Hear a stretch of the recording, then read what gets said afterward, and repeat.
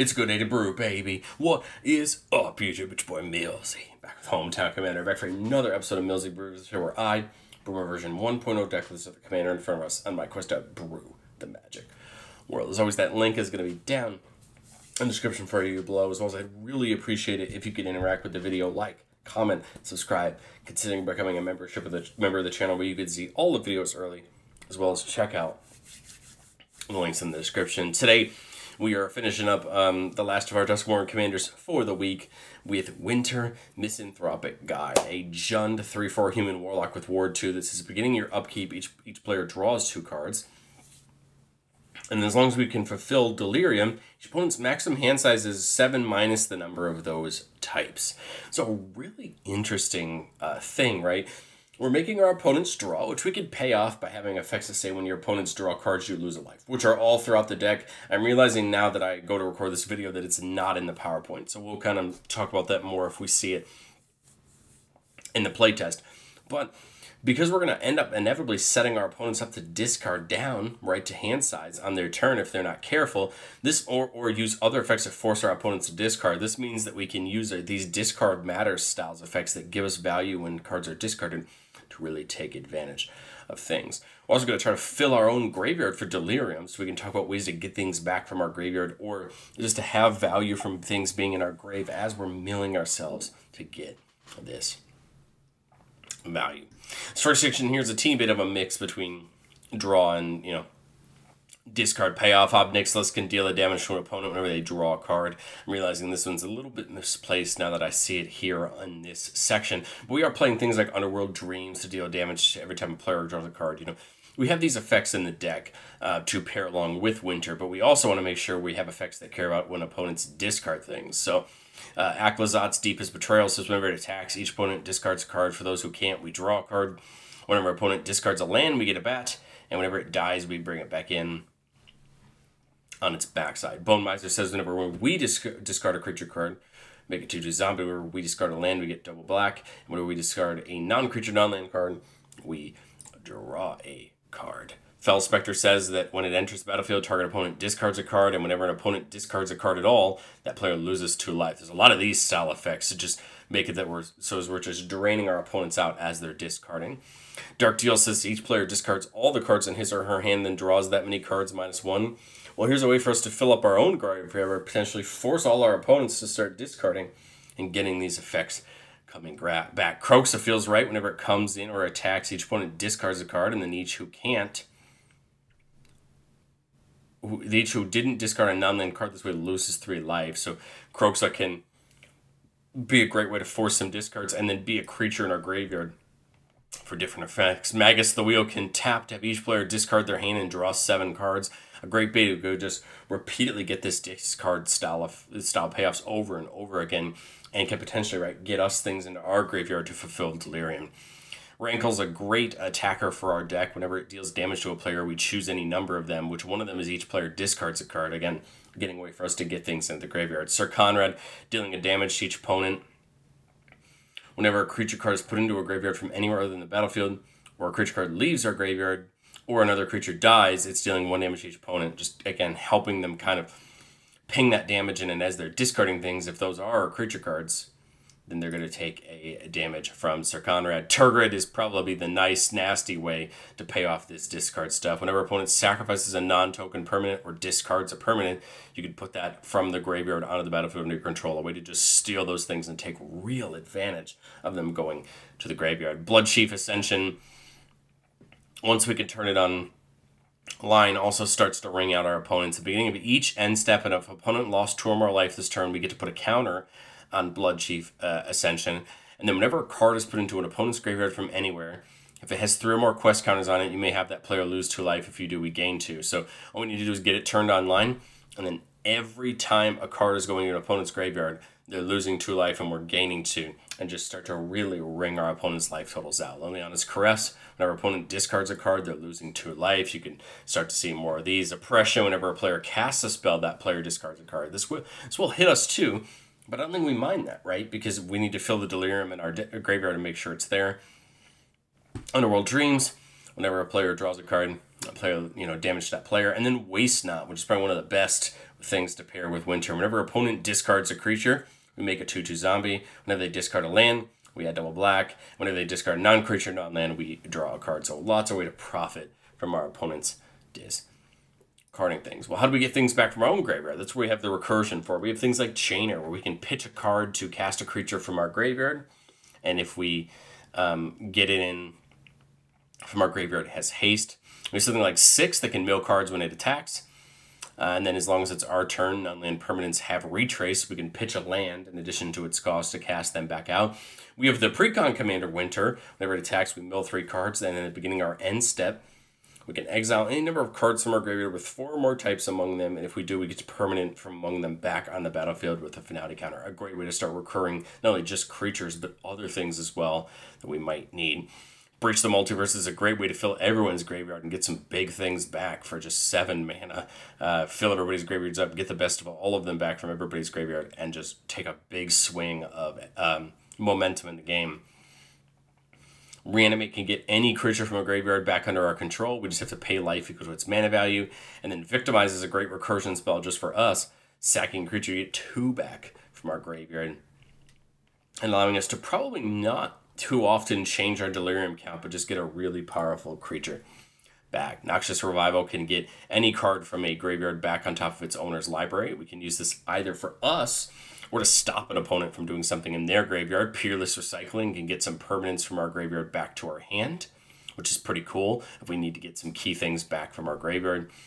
And then Virtue of Persistence can start bringing a creature from any graveyard back under our control, beating our upkeep, allowing us to really get some key creatures of ours back or our opponents back, right, as they're pitching and discarding these things. Well, there's plenty of ways to make our graveyard matter. We have things like Korum, the alternate commander from that Jund deck from Modern Horizons 3. It says whenever it gets +X/+O, where X is the greatest power among creature cards in all graveyards. When it attacks, each player mills a card, and then during each of our turns, we can play a land and cast a spell from among cards in all graveyards that were put there from libraries this turn. So this allows us to play cards from other people's graveyards as well, which is kind of interesting. It's an interesting ability and allows us to have a nice a body that cares about what's in the graveyard. Brass's Tunnel Grinder says when it enters, we can discard any number of cards and then draw that many cards +1. Good way to potentially seed some things into our graveyard. This is the beginning of each end step if we descended this turn. So if a permanent was put into our graveyard from anywhere, we put a boar counter on it, and there's 3 or more, it flips over into Tekutlin, which says whenever we cast a permanent spell with mana used produced by it, we discover X, where X is that spell's mana value. So we to potentially discover into more things, more value from just feeding our graveyard like we already want to do to set up Delirium. Drag to the Roots is a removal spell that costs 4, but it only costs 2 if we have Delirium, destroying a non-land permanent. Well, there we go. Here's a nice removal spell that matters for us having stuff in our graveyard. And then Matzlantley lets us draw and then discard, so a way to potentially feed into our graveyard. And then if we have 4 more types among permanents in our graveyard, we can flip it over into the core, tapping for mana, where X is the number of permanent cards in our graveyard, allowing us potentially tap for a big amount of mana that way. At the end of the day, like I said before on the show, and I'll say it again, this is my version 1.0 version of Winter. I think the deck does what I want it to do, but I think there's a lot of semantics that we need to figure out in testing. Do I have enough ways to punish our opponents when they discard cards, like Megrim, adding another effect like that, dealing damage to them when they do it? Do we have enough recursion, pitching our big creatures and trying to get them back with the other recursion spells, maybe adding something like Coiling Rebirth, giving us the option to get a copy of it as well. Valgaboth could be a fun way to pay off Winter by forcing our opponents to exile the things that would go into their graveyard instead, and allowing us to play cards from among them, basically just turning their exile into our 2nd, 3rd, and 4th hands, right? And just getting value that way. I think there's a lot of ways to understand how we can make Winter more consistent. I think the deck does pretty good at filling up our own graveyard and getting Delirium. The question is, how often can we really make sure that we're stopping our opponents from having too big of a hands, forcing them to discard, and really getting into the value? Well, let's get into playtest number 1. Keeping a 4-lander with Polluted Cistern, which says whenever 1 or more cards are put into your graveyard from your library, each opponent loses a life for each type from among them. And on the Dim Oubliette side, whenever you unlock this door, mill 3 and return a creature card from your graveyard to the battlefield. We got Grizzly Salvage, start looking through the top 5 and getting Delirium set up, and Twitching Doll for some mana. Turn 1, we'll get that Zeator's Proving Ground down. That way we can set up this Thornspire Verge to start tapping for the goods, and we'll get Twitching down, all down. This would lead to a turn 3 Winter, but I don't know if that's what we want to do quite yet. I kind of like to see if we could start trying to set up our graveyard. If I do the Winter, this means on my next turn, everybody's going to draw 2, and I need to make sure I hit Delirium. So I think I'd rather use the Grizzly Salvage. We'll do the Twitching Doll for it. We get to reveal the top 5. And then we can put a creature or land from among them into our hand and put the rest into our graveyard. So we reveal the Caress, Cataract Parasite, which deals damage to a player whenever they draw a card, as long as we have a red permanent. Omnivore's Flytrap, which put some counters around as long as we have Delirium. Tarmogoyf Nest, which is a great way to start making those Tarmogoyf tokens to flood our board, and Fell Spectre. So I have to bring a creature, right? So at the end of the day, I'm putting two card types into my graveyard, 3 once the salvage goes, and then 4 because I can only take 1 creature. So we're just turning on Delirium this turn. I like the idea of the Fell Spectre. I like the idea of the Parasite. I like the idea of Flytrap to start spreading some counters around. I'm sure there's arguments for which of these I should take. The nice part is I have this Victimize, meaning that if I have a way to make a token with anything, or something like that, and then I could always get it back with the I can always get the other 2 back with the Victimize. So it really doesn't matter which I pick. There's a lot of options to what I can get back, right? Because of that Victimize. I think I get the Parasite back, and now we've set up Delirium. So Delirium's good to go. We'll hold up black green. We'll hold up Terminate just in case anybody has something too crazy going on. But now here at the start of turn 4, we've got 5 mana. Winter's 4. Croaks is pretty fun there. But I think we'll go Winter into Cataract Parasite. So now Parasite's turned on because we have Winter.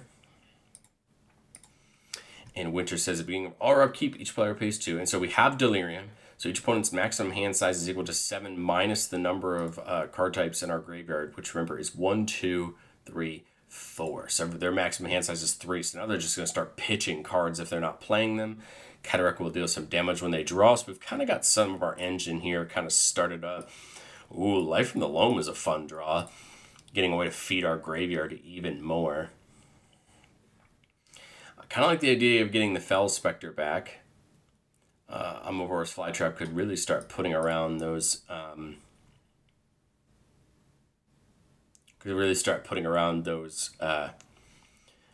counters. I like the idea of Kroxa. Kroxa could be fun here to get some discard on our opponents. Life from the Loam wouldn't be bad to start dredging. I like that Cataract, sorry, everybody draws 2. I apologize because of Winter. So now people's hands are going to be a little bit more full. Here's something like Grist, right, to start filling up our graveyard even more. Let's see. I like the idea of Grist. +1 to make the insect. It says make it and then mill a card. We mill Blazebridge Verge. That's another card types for up to 5. So everybody's maximum hand size is now 2. And then repeat if it was an insect. It's not, but I think what I really want to do is take that insect and immediately sacrifice it to this Victimize to bring Fell Spectre and the Flytrap back, right? That's a great way to get those 2 back. Flytrap, let's see. Whenever it enters or attacks, if there's 4 or more card types among cards in the graveyard, which there is, we distribute 2 +1/+1 counters among 2 target creatures. We'll give Fell Spectre 1, and we'll give Winter 1. And then if there's 6 or more card types, we double the amount of counters in them. I think there's 4 or 5. 1, 2, 3, 4, 5. So just 5. So we're not up to 6 yet, but that's A-okay. Grist is already coming in handy, right? Make some attacks if we want to with Winter, but I mean, we've done our job, right? Someone had to pitch something when Fell Spectre came in, dealing 2 damage to them. Everybody's still taking damage when they draw. Everybody's discarding down on their end step, taking damage from the Fell Spectre. You can start to see that this setup's kind of got itself working. Ooh, Windgrace is interesting there. I like the idea of starting with Kroxa to get everybody to discard. I apologize, we have to draw 2 more. With Kroxa, dealing some damage that way, getting everybody to discard. Let's go ahead and Grist. Everybody's got to deal with that now. Noxious Survival can get something back. We got Terminate still. We got Farscape to do some ramping. We might as well, right? I'm trying to think if I have any good dual type lands that I can remember in the deck. I mean, the Tri-land, right? The Zatora's Proving Grounds, the one we really want. I guess we can just go with a Smoldering Marsh. Again, I just try to play the Farseek there to feed the graveyard. And I feel like really all we need to do now is just protect Winter as best we can. We could do something like Windgrace. We could Life from the Loam to get the Verge back and just set that up, right, for Dredge. Right? Go to combat, attack with the Fly Trap, get some more counters on things. And I think right now we're in a good spot to just say that we're kind of where we want to be board-wise.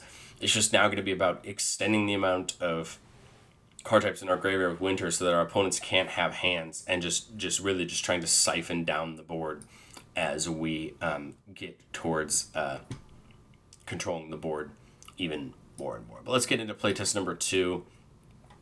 Keeping a 1, 2, 3 lander with Faithless Looting for a way to get some things out of the graveyard, Grist for some mill, Reanimate, and Fate Unraveler to deal some damage when somebody draws a card. So I like this. A good start so far. We have the way to get a couple lands into our graveyard. We'll start with the Riveteer's Outlook to get a mountain, so we could set up that Faithless Looting next turn if we need to. Turn 2, Smoldering Marsh. Don't mind the Smoldering Marsh. I also don't just mind playing something like Twisted Landscape. We could always just get the Swift Boots down this turn, or we could Faithless Looting, right? We have options. So let's try the Faithless Looting. Draw 2 lands, okay. Pitch a land. Oh, that's my only other black source at the moment. I guess I could pitch that for a black later. Pitch an enchantment creature, right? So that's 2 more types. And then I'll pitch a land. So that's 3 types right now. So we're 4 with Faithless Looting. So now we have Delirium, right? Online, just 1 mana. Landscape, we'll crack the Landscape for a swamp.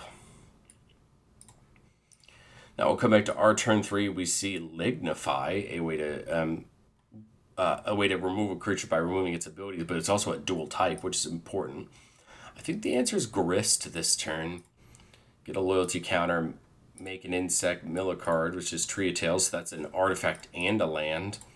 So we're up to 1, 2, 3, 4, 5, I think. So we're doing really well. Coming into turn 4. Now we can play Winter, and Delirium's online, so we already said it was... Right, we already said it was 1, 2, 3, 4, 5, right? So now our opponent's maximum hand size is 2, right? So now we're already starting to shut them down. We'll Grist again. Now it's 6 because of the Evasion of Chandelier. So now they're just down to 1 card. They're going to have to really start pitching their hands. And I think this is where this deck really comes into handy, is forcing them to really have to deal with their hands starting to go lower and lower and lower as we just continue to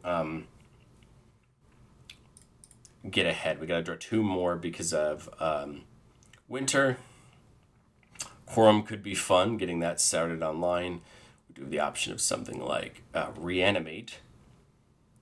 But I like Windgrace too. I also like Ifnir as a way to just start hurting our opponents. Or we cycle or discard a card, put a -1/-1 counter on each creature your opponents control. We can use things like Lord Windgrace to discard cards. There's other ways in the deck to do that. So we can start to see some synergy going on here. I'll play the Ifnir. Let's tick up Grist again for a Dakmor Salvage. This is great because now we can dredge with it, get it back to our hand, and get some more cards right into our graveyard. And I like this spot now. Now our opponents drew 2 cards, and like I said, their maximum hand size is down to 1, so they're going to get brutalized, having to either work through their hands or just end up pitching the things they're at. Coming back to our turn, we have the choice to dredge this Dakmor Salvage back. I think I'm not going to. I think I'd kind of rather draw here and see what we can get ourselves into. Magus the Wheel can really start working, right? Our opponents through their decks, right? Everybody discarding their hand and gaining and drawing 7, right? I like the idea of the Windgrace here. Go up 2. Pitch a land. Draw 2. That's going to trigger Ifnir to put -1/-1 counters on all creatures our opponents control. Then I guess I'll tick up Grist again. Make another insect. I think we should be up to 3 of those there. Mill a card for a dark deal. We already had a sorcery. That's okay. I'm hoping to try to... What I'm trying to do here is pitch a card this turn, so Ifnir will get up to -2/-2. We'll pitch the Lignify so that we have another type in our graveyard, and I actually think we have 7s. No, they have no maximum. They have maximum hand size is 0, and again, we're just continuing to wring our hands around the necks of our opponents as they're not going to be able to get any cards to be held in their hand. They're just going to be continually pitching their hands. I think here on turn 7, we'll play the Forest. I like the idea of getting something like Sir Conrad down to continue to start wringing their necks. But hey, if we have creatures we want to get back, we can use that. Victimize. I don't see anything besides that Fate Unraveler, but what I can do is maybe tick up Lord Windgrace again. Pitch. Like I say, I really want to play the Grim, but that doesn't leave me enough mana to Grim and Victimize. I could do it with Corum, though. So we could think about playing Corum, pitching the... sorry, let's do it this way. Let's play the Wheel, pitch the Conrad to Lord Windgrace. Then we Victimize, losing an insect. Oh no, what did I just do? Oh boy.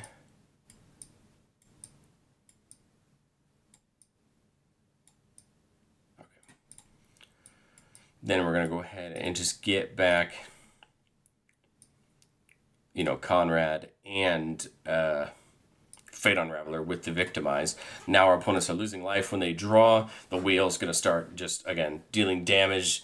When they discard, they have a chance to their hands are going to have a chance to get hurt to the Grim. And I think, again, you can start to see as we set this board up, just start ringing down our opponents' boards as they have to deal with the things that we have. But let me know, what do you think of Winter down in the comment section below? Again, I think the deck's premise is there. I think the idea is there. I think there's still some finesse that we could get in testing. But I like where the deck's at, and I think it would just take some playing to understand, do you even out the card types more? You know, what parts of those decks need more love? But I'd love to know what you think of Winter down in the comment section below, and I catch you guys next time.